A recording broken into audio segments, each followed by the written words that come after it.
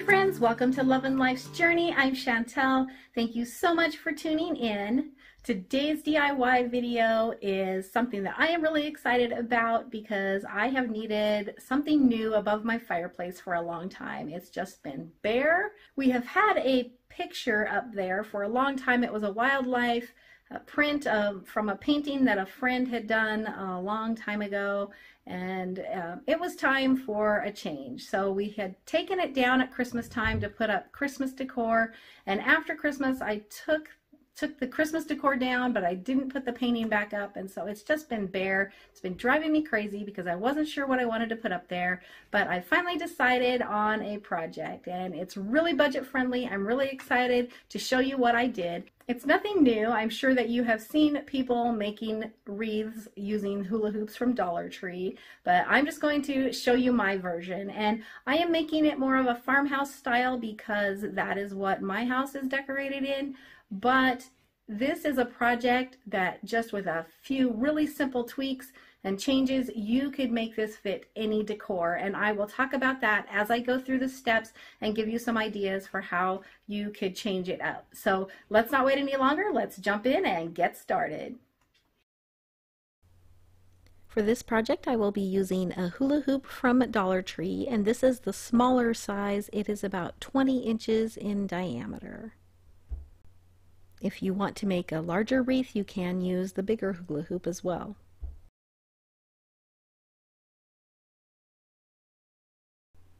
I will also be using one package of these 5-gallon paint stir sticks. These are from Walmart. I think they're about $1.47.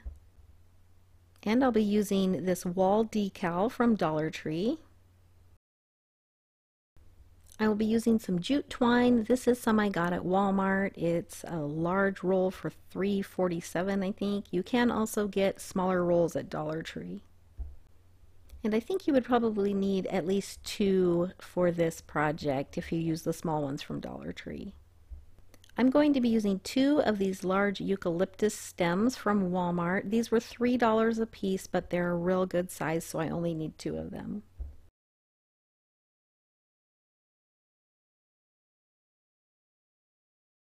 And I'm going to use some artificial flowers. These are some that we actually used in my daughter's wedding to decorate the arch.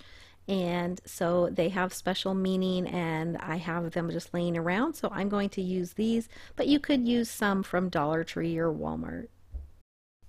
To start, I am going to take the foil tape off of the outside of the hula hoop, and I'm using an X-Acto knife just to lift up the edge, and then it just peels up. It was a little hard to get started, but after that it just peeled right off. And you probably could leave this tape on, but I decided to take it off since I'm going to be gluing the twine to the hula hoop. I wanted it to glue directly to the plastic hoop. But you could use just the hoop with this nice dark charcoal gray color just the way it is. So I want mine to be a little bit more farmhouse, so I am going to use twine, and I did decide to take the beads out of the hula hoop. It probably wouldn't matter because it's going to be hanging up on the wall and not being moved around, but I just decided it was easy to do, so I just pulled the ends apart and dumped the little beads out and threw them away. I am hot gluing my twine to start off. I'm gluing it right where the hoop goes together at that seam, just because I think that will help hold that together, and then I just added a fairly generous amount of glue at the beginning, and then I am just wrapping the twine, and I did not glue it again until I got to the very end. Wrapping the twine can be a little bit tedious. It does take quite a while to do, but I found that it was easiest if I left the twine on the roll and then just wrapped that around and around the hoop. Like about 5 or 6 times. Then I pulled the twine tight and just continued that process all the way around the hoop.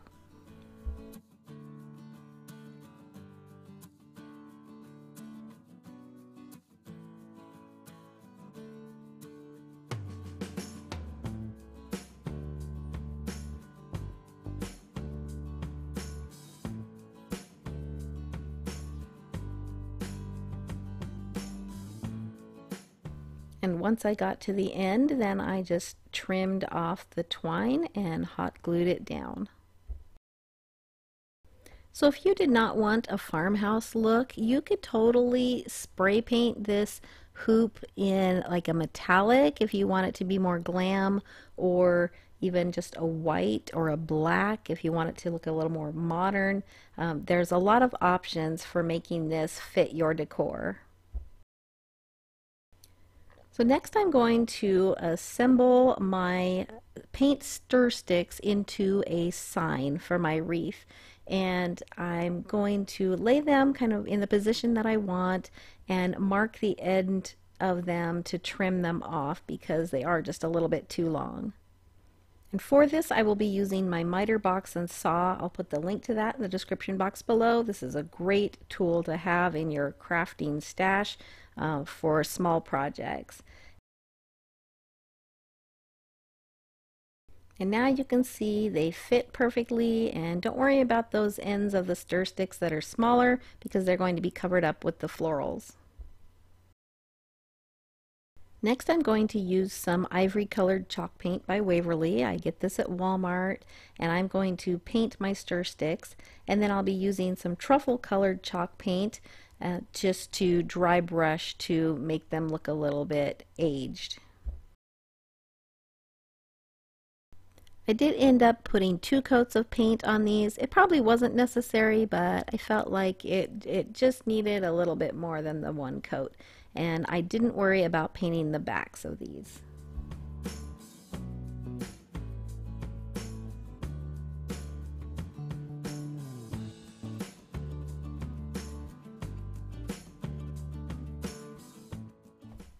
Once the paint is dry, I'm going to flip these over, and I'm going to use some craft sticks just to glue across the backs to hold them together.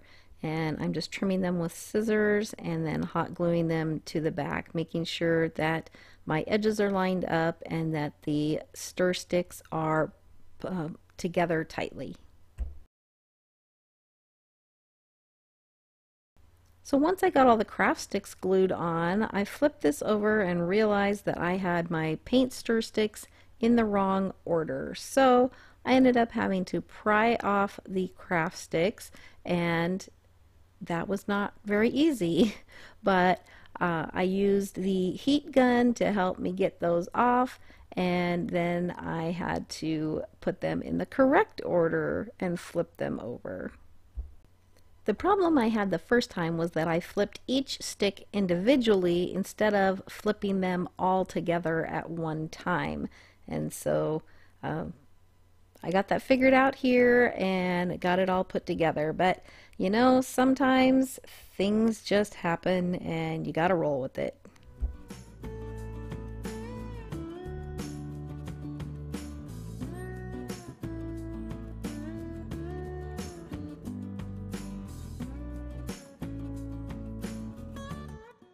So now that I have that together, I am going to do my dry brushing, and I am just using that truffle brown paint. You can use any color of darker paint. It could be a gray, it could be a brown, or even a black, but you just want to get a very little bit on a dry paintbrush and then wipe the excess off of the brush and then lightly brush across your project just to leave a little bit on the project, and this gives it an aged look. Now I'm going to attach the wall sticker to my sign, and I picked this up at Dollar Tree. They have a lot of different styles. I really liked the looks of this one, and so when I put this on, I am cheating it over to the right hand side a little bit because my greenery is going to go on the left hand side and I don't want it to cover up the word, so instead of centering it on the sign, I'm moving it over to the right a little bit. Now since there is a little bit of shine or gloss to this and I want it to look a little bit more farmhouse, I'm going to use some matte spray, and I am going to spray a couple coats of that on my sign, and that will help take a little bit of the sheen away from it. It's not so shiny.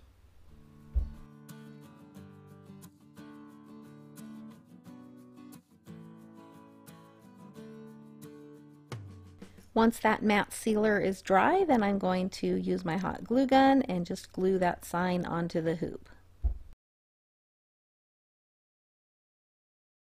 Next, I'm going to lay out my greenery and my flowers onto the hoop and decide the placement of them. And then I'm just going to be attaching them with some pieces of jute twine. I think that will blend in well with my hoop. You could use zip ties or floral wire or any type of wire or string, but for this particular project I thought the jute twine would be a good way to go. I did leave the long ends of my florals and greenery sticking out. That will be the last thing that I do, is to take care of those ends, but I want to make sure that I have them all placed properly and that the ends are long enough that they won't just slip out after I tie them.